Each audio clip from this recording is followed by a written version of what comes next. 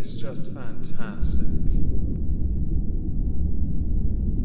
Captain's Log, Subdates 220315.2. I know that some inmates have kinks or vices and interests beyond the conventional being an inmate thing, but some of the more recent additions take the piss, and today's newest addition takes that to the next level. Welcome everyone to the halls of injustice. Today we welcome inmate number 119 to the ISO cubes. His name is Mark Redwine, and his crime stretches back nearly a decade at time of recording, but owing to the nature of how Mark went about this, i.e. both committing the crime and concealing the crime, it took a number of years for not only things to be found that needed to be found, but for the reason for it to be brought to light, along with the fact that even with national support, Mark Redwine somehow managed to conceal it rather well. Mark Redwine is going to be here for the rest of his natural life, which should be an indicator just to the severity of the crime he committed. But there is a rather peculiar twist with all of this that I alluded to in Captain's Log, and Mark Redwine is not somebody that takes responsibility for his actions. So this should be quite an interesting tale. We will of course start with who Mark Redwine is. We will then go through what the crime was that he committed, the arrest, the trial, and the sentence. The victim of the crime committed by Mark Redwine is his own son, Dylan, and it is with that we now can dive straight into who Mark Redwine is, along with providing additional context about certain living arrangements concerning Mark Redwine and his son.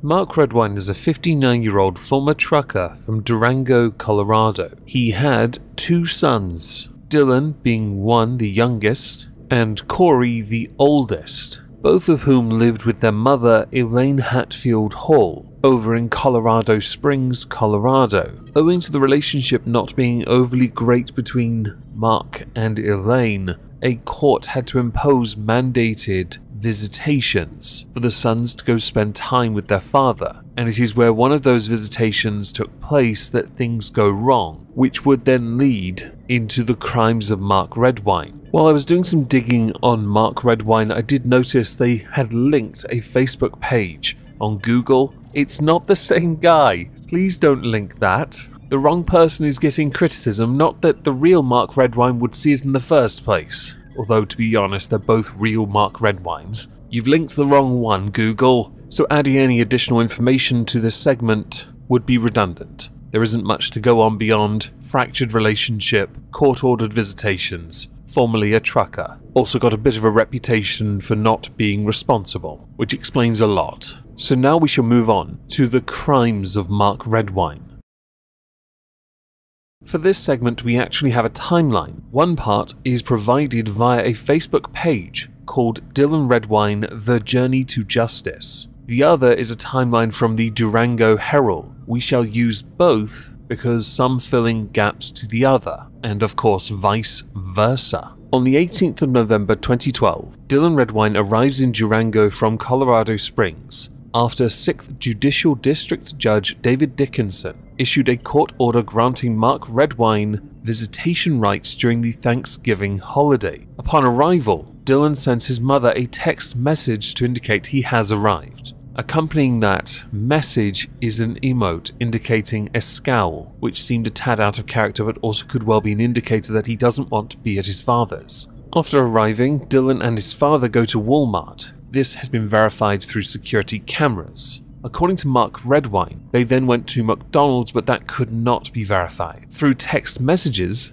Dylan's rescheduled plans to arrive at his friend's house the next morning to hang out at 6:30 a.m. All electronic messages from Dylan stop at 9:37 p.m. Dylan's father, Mark, had told the person who runs the Journey to Justice Facebook page, so whoever the username is, that he had woken up early in the morning and he had tried to wake Dylan up, but he didn't want to get up, so he went to town without him around 7:30 a.m. On the 19th of November, Dylan's friends text him to try and arrange to meet up. His friend Ryan Nava texted Dylan to ask where he was and to contact him or to contact someone to let him know where he was. At 6 p.m. that day, Mark Redwine calls the police to report Dylan as missing. Shortly after, La Plata County Search and Rescue begins searching for Dylan in areas near County Road 500, where his father lives, north of the reservoir. Before he had made the phone call, when Mark Redwine returned home at 11:30 a.m., Dylan was not there, nor was his cell phone or his belongings. Mark had taken a nap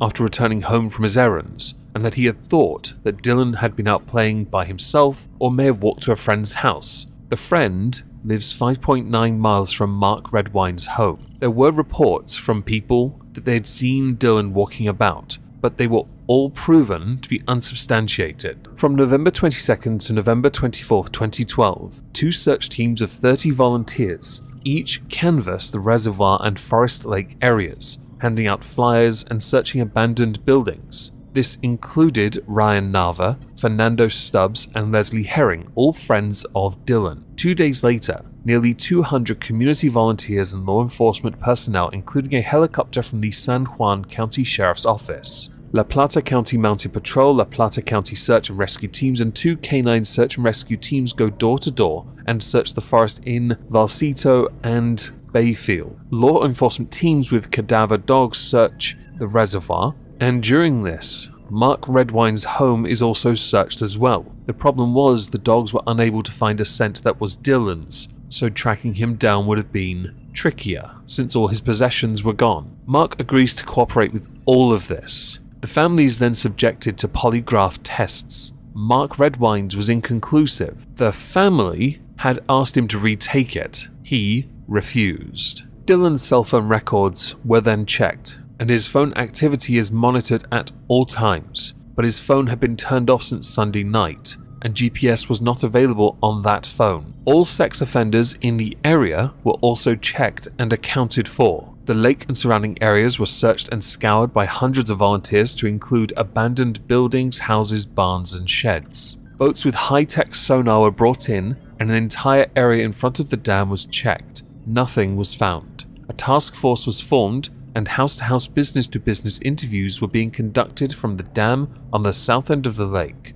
to the north end of the lake. This all then leads to the police declaring Dylan to not be a runaway. A search warrant was issued to search Mark's property to include his house and vehicles. The sheriff's office maintains that Mark is not a suspect. The search of the property by the task force is because that was the last area that Dylan was presumably in, and they have to start somewhere. A few days after the search, Mark Redwine does another interview with media and has rumbled blanket and pillow on the couch. There is also a cereal bowl on the counter that he says Dylan ate out of. Just a heads up though, as stated on the Facebook thing, if it had his DNA on, they would have taken it, Dylan's that is. He also states that the TV was tuned to Nickelodeon, even though Nickelodeon on Monday morning is apparently geared for 4-year-olds. Helicopters are seen in the air again on day 15 of the search, boats on the lake again as well, with nothing being found. There are currently 45 to 50 officials made up of the FBI, CBI, La Plata County Sheriff's personnel, and other agencies assigned to the Dylan Redwine Task Force. Over 1,000 people turn out for a benefit to raise money towards the Find Dylan Redwine Fund. With that, they're able to increase the reward to $11,000, with funds being made at the benefit dinner. Bloodhounds are then brought in to see if they can pick up any scent of Dylan. Those bloodhounds were then taken to the same areas that had been covered before with no scent being found. The family then flew to LA to appear on the Dr. Phil show and beg the nation to look for their son. Those episodes aired on February 26th and February 27th, 2013. The reward was then elevated even further to $50,450. 7 months after the disappearance of Dylan Redwine, authorities found partial remains miles from Mark Redwine's home, and in 2015, Dylan's mother filed a wrongful death lawsuit against Mark Redwine, but it failed because it had surpassed the 2-year statute of limitations. It was also in 2015 that Mark Redwine was identified as police as a person of interest. 2 years after the discovery of partial remains, hikers found Dylan Redwine's skull, and it is with that that we end up getting closer to the arrest of Mark Redwine. Forensic examination found blunt force trauma to the skull along with a fracture above the boy's left eye, which experts testified likely were inflicted by another human and not an animal. I say that because when partial remains were found, Mark Redwine's belief was that a mountain lion or a bear got him. In July 2017, Mark Redwine was arrested and charged with child abuse and murder. So with that, we now get to the trial.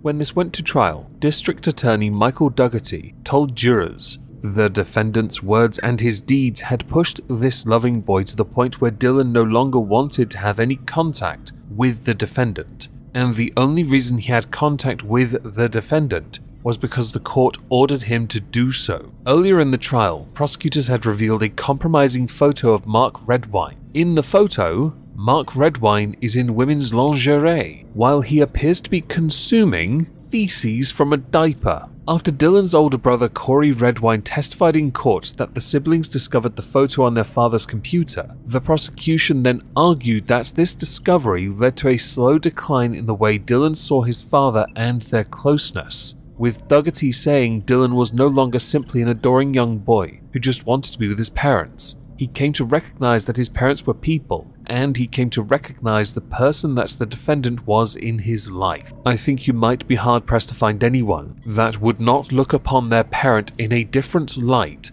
when they saw their own parent consuming poop from a diaper while wearing women's lingerie. Public Defender Justice Bogan pressed the jury to consider any reasonable doubt arising from the prosecution's speculation on the motive, as well as the lack of DNA evidence, weapon, and cause of death, with Bogan being quoted as saying, "The government, the prosecutors, the La Plata County Sheriff's Department, FBI, Colorado Bureau of Investigation, National Forest Service cannot tell you after 9 years what happened because they don't know. If they don't know, you don't know." The defense argued that expert testimony earlier in the trial showed Dylan's skull was still in perimortem state in 2015, with him saying that means it retained elasticity and wetness, making it susceptible to environmental factors like animal scavenging for 3 years before it was discovered. Bogan also called the investigation biased and sloppy because of evidence destruction by an expert who broke off a piece of Dylan's skull during the examination,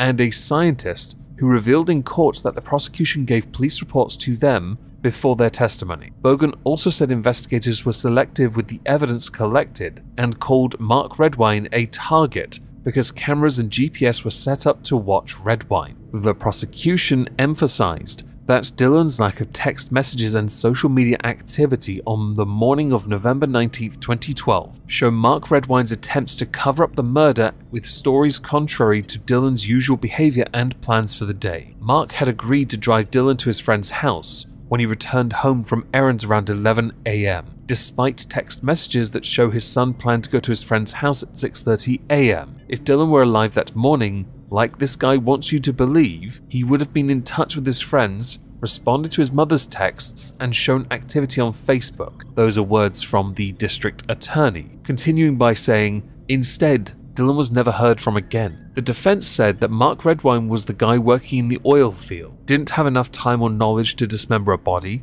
clean up effectively to evade a luminol test for blood, and appear fine at work the next day, with the defense arguing that because the evidence is circumstantial, it is more than likely that Dylan ran away, and that he was then killed by a wild animal, whereas the prosecution ended by saying that Mark Redwine killed his son during a fit of rage after the child had confronted him about the photos. On July 16th, 2021, 9 years after all of this took place, Mark Redwine was found guilty of second-degree murder and child abuse. When the verdict was read, the courtroom erupted, with Corey Redwine, Dylan's brother, saying, "He is where he belongs. He is Dylan's murderer. That's how he will be remembered, and how he'll have to live the rest of his life." Dylan's mother, Elaine, said that this entire process had been surreal, from when Dylan went missing to when they found his remains. Living in a world of not knowing what happened to my son. Mark is going to be penalized for what he did to my son. He knows as well as us. He was the one that took Dylan's life. I've cried,